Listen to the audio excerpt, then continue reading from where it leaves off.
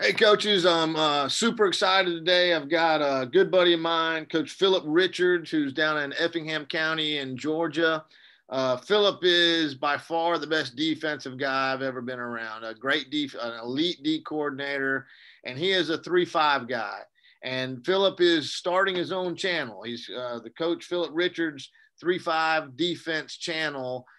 Is getting ready to roll, and I'm going to let him talk about that at the end today. And we're going to have links in the description, so you can go right over there if you're a 3-5 guy or want to be a 3-5 guy or want to learn how to attack a 3-5. Philip's going to have all the information for you. So to kind of kick it off, Philip's going to talk to us today about an easy adjustment to a 3-by-1 formation. So when a 3-5 guy's playing a spread guy, how do you adjust to the 3-5 and keep your box intact? So this is going to be part one, and then part two will be on his channel that you can click over to. So Phillip, excited to have you, man. Excited that you're starting your channel. I've looked out there. I don't think anyone else is doing a 3-5 channel. So, and I know it's super popular, and it's funny. It's super popular with air raid guys. Seems like air raid, they want to be air raid on offense and 3-5 on defense. So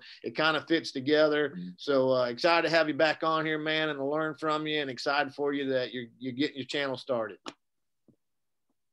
Thank you, Judge. Thank you for having me. And you know, just looking at the 3-5, it's funny because you know, nobody wants to admit this, but it's really old 5-3 defense, old school defense. So, you know, it's funny that these new air raid guys want to go back to the old school defense. It's really nothing new. It's just a little twist on alignment sometimes. So I thought we'd start tonight with I was going to say, you know, I'm a 3-4 guy, and that's nothing but a 5-2 defense. So it's the same way. You know, we just took a 5-2. Exactly, and that's I believe in that defense too.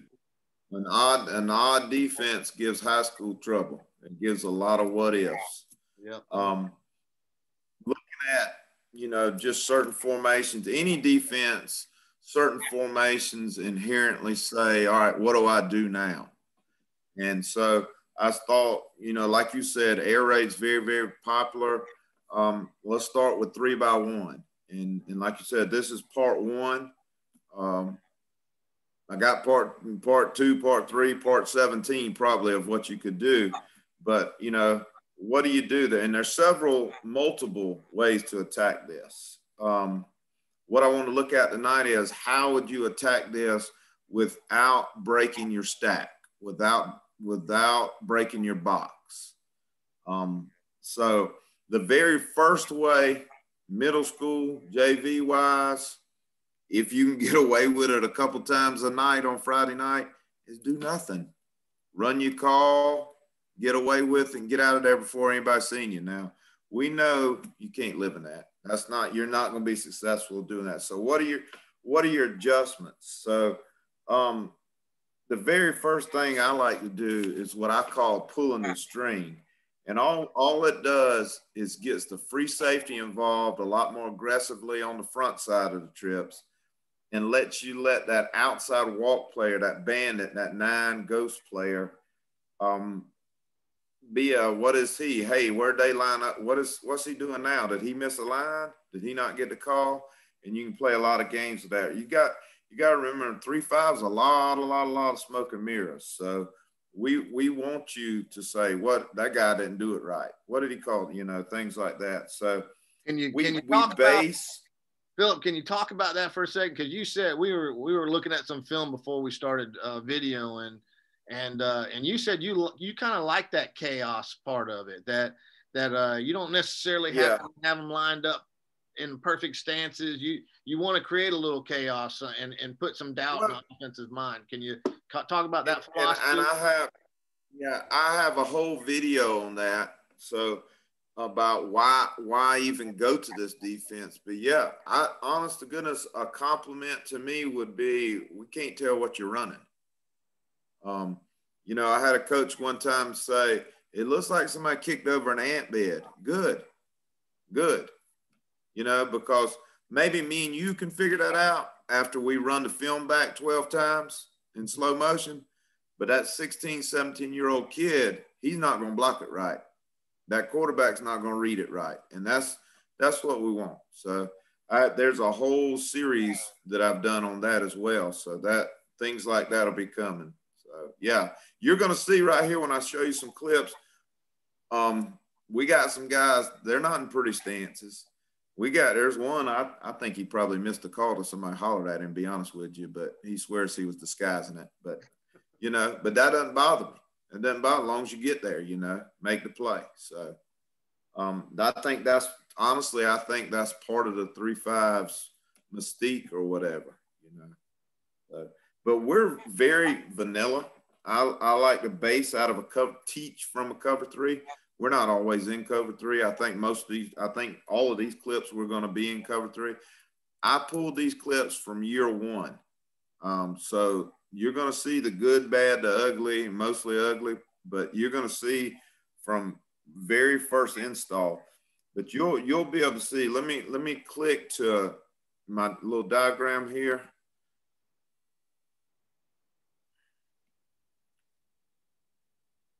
Okay, on my very intricate diagram here, you can see we got 3x1. The corners are in black. You got the free safeties in red. You got the trip side bandit, the walk player, he's in blue. And this is my guy in green. This is the man here. Okay, he's going to be the guy that pulls the string.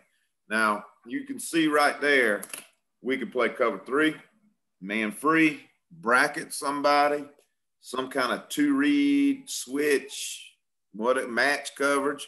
We can man one person if they had a big dog. We can play cover 4. You know, it gives you some options. And when this 16-year-old quarterback's looking out here, and you're going to see this guy's constantly moving. I really wished my corners would have been moving more at that point. They wasn't. My free safety is very lackadaisical at that point. But when all those parts and pieces are moving, it can cause a mess. So, and you're going to see, we're going to keep the box intact. So this is my very first adjustment where we're going to keep that box. And like I said, this is year 1. So I don't think we had much more in than this. So, you know, all we're going to do is tell this bandit to get the 10 yards down the hash and play football. And the first time you tell them that, I always look right back at them and say, all right, when you're playing in the backyard, nobody has to tell you what the rules are or what position you're playing, do they? And they, no. I said, well, then play football, you know. And then I always say, alignment does not change assignment. Now, we all know sometimes it does, but that's a big thing of mine, is saying that your alignment doesn't change your assignment unless. So right here, I'm going to tell you, I think on all of these, I called Skies cover 3. I didn't tell him nothing but pull the string. He didn't get any kind of other call. So it's cover 3. So right here, corners are deep. Free safety's deep. This bandit's in the flat trying to knock down number 2. If number 2 goes away, he's going to try to knock down number 1. Literally knock him on the ground. Right here, we're going to get an athletic stance. We should bounce. I know one of them is very flat-footed. If we get an immediate inside threat, give me some help. If we get some kind of crosser right here, give me some help. He's looking at this triangle, okay? But the first thing he notices is this back's on his side. If this back's on his side, that's just the same as him being right here. That's his immediate threat right there. A lot of people try to run wheel routes on me on this right here. That's his immediate threat though. So he's just playing this triangle. If he's got an immediate threat, that's his. But we've gotten some down the road. We got some huge hits out of this with crossing routes or slants. So there's really no magic in this. You want to keep it simple. I definitely don't think I'm the best defensive coach or 3-5 coach out there.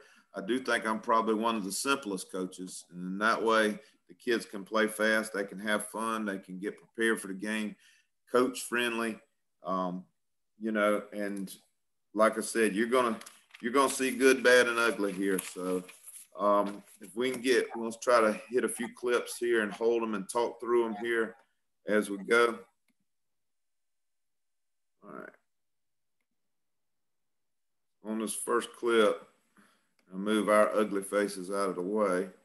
On this first clip here, you can see we're making calls. They're all peeking. Free safety's hollering, communicating. Right here, the linebacker, he's getting a call. Linebacker's getting a call. This bandit's this little bitty tip of the helmet you see out here. And this is the one he swears he got the call. He was disguising. I think he missed it till late. Now, first thing you're going to ask me is, you broke the box. No, I didn't. This guy right here, this guy right here is an animal. And we just thought every now and then he could put his hand on the ground and bully somebody. He had the leeway on certain calls, which has got nothing to do with what we're talking about tonight. But he had the leeway on certain calls to bump somebody out of the way and bully his way in the backfield. So that's why it's going to look like a 4-2 for just a minute here. But the box itself is still intact. So when we run this thing, see, I personally think somebody hollered at him, told him to get his tail out of there. But so when you look at this thing, we got corner, corner. You got the strong side bandit. The free should be over here a little more towards the hash. He's okay now. I don't like how he turned his shoulders to start with, but he's okay now. He's looking in that backfield, okay? He knows he's got this triangle right here, and it just, of course, it just gets blown up in the backfield, but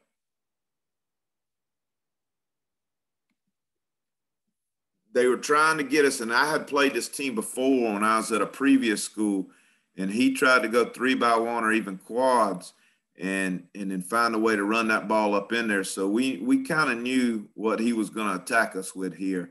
So and like I said, this was our first adjustment anyway. So it kind of played right into what we wanted to do. We wanted to keep the box very full. So,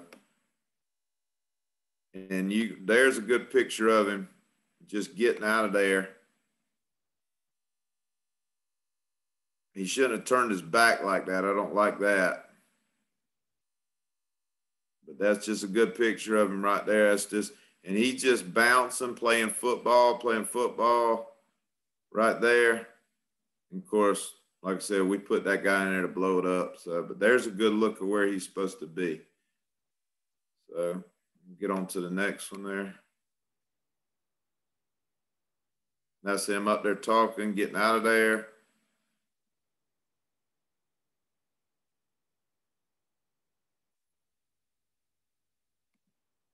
So you can see you could run multiple coverages right there. And I didn't have to check anything, not one thing out of the box.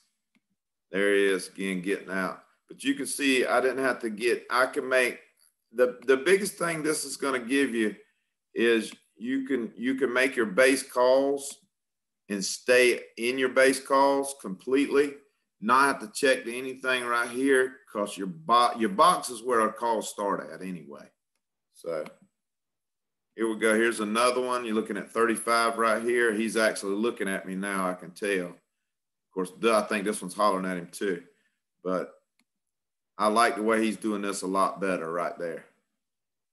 Now you can see he doesn't have an immediate threat. The back's on the wrong side. To me, if I was an offensive guy, I'd always set the back away from the trips to give him an immediate threat, honestly.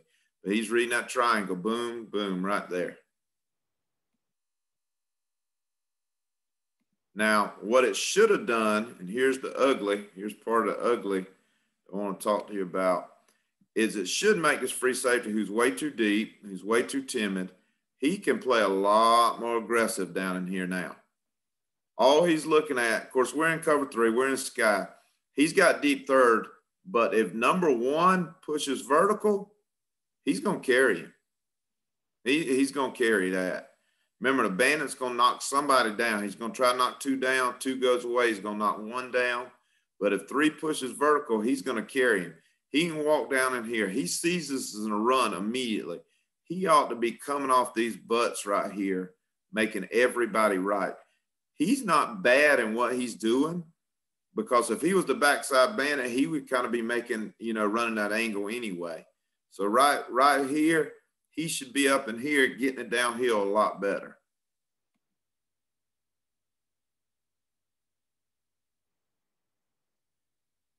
But that's not terrible by the bandit. His angle ain't great, but that's about how he should play that. The free safety should have been down in there 5, 6, 7 yards deeper. Here's a good angle. 35's the one walking off. 16 should have just come on. 16 really doesn't have to backpedal there. He knows he's got help all over the place. And right here, you can see we dropped big boy down again, but we kept the box full. So, but free safety should have cleaned that play up on the line of scrimmage right there. We were able to make any call we wanted right there in the box.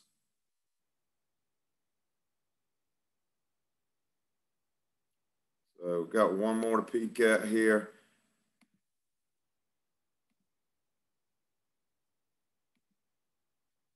This is game 1 of ever putting this in. This is my bandit here that's got the string pulled on him. And of course, here's trip side guys. He's about right now, maybe a hair deep. He might be a hair deep, but you can see the box is very generic here. We probably got some kind of blitz call the way he's walked up. Okay.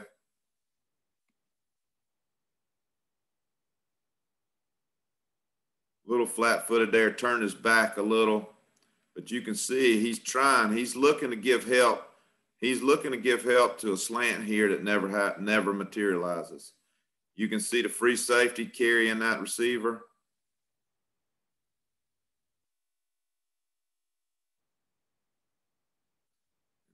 The box stays intact, and we got good pressure. Here's a very good shot. Right here's your guy. Now, I know he's a little wide, but I still call that he's in the box. He hadn't taken himself out of the box. He just knows there's trips over there, and he just cheating a little bit maybe.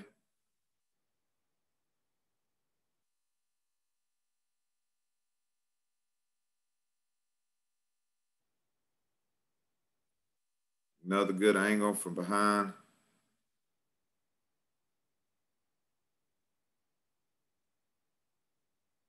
I wish he wouldn't have turned his back like that. If he knows there was no immediate threat, he should have probably just backpedaled on out of there. Let's see.